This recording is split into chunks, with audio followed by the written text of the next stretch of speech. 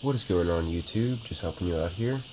And I just want to let you guys know I was requested to do electricity and magnetism problems, and I was really happy to receive this request because I want my channel to be based off of you guys, what you guys want to see, unboxings, reviews, problems in a textbook, or you could just send me stuff to do. I don't really care as long as I'm helping you guys out. I could even post, a vlog here and there just to, if it's entertaining, So, chapter 21 is about electric charge. This is in the Fundamentals of Physics 8th edition textbook by Drill Walker, Halliday, and Resnick. And electric charge is actually really similar to gravitation. I'll show you how in this problem. But this particular problem gives us 2-point charges, and we're given the force between them, and it wants to know how far away they are given those quantities.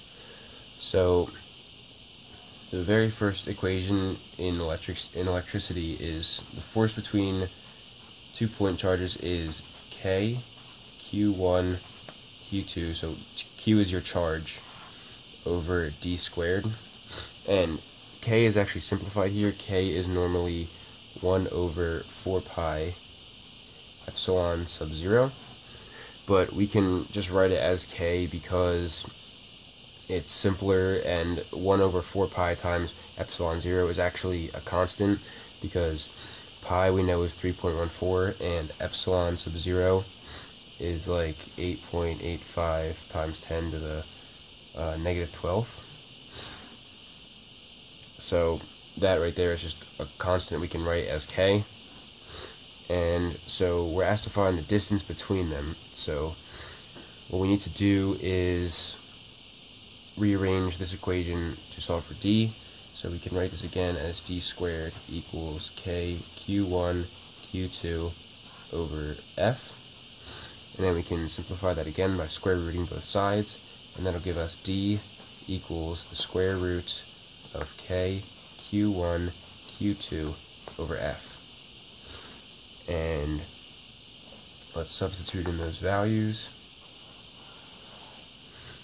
So K, when you put everything together, is 8.99 times 10 to the 9th. Our first charge is 26 microcoulombs. So we're going to do 26 times 10 to the negative 6.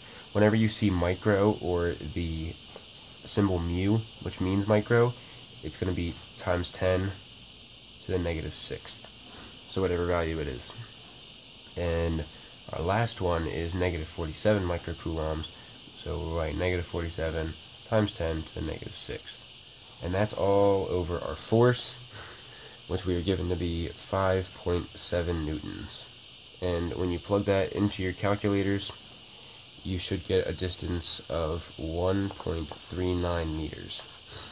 Okay?